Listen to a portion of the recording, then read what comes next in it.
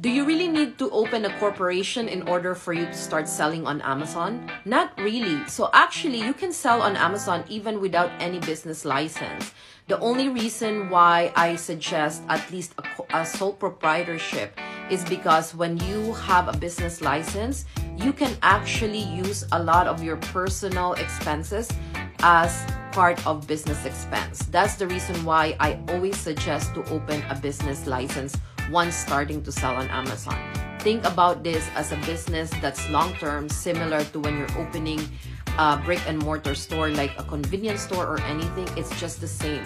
The only difference is that you're doing it online. So I would advise open at least a sole proprietorship in order for you to be able to have a lot of benefits.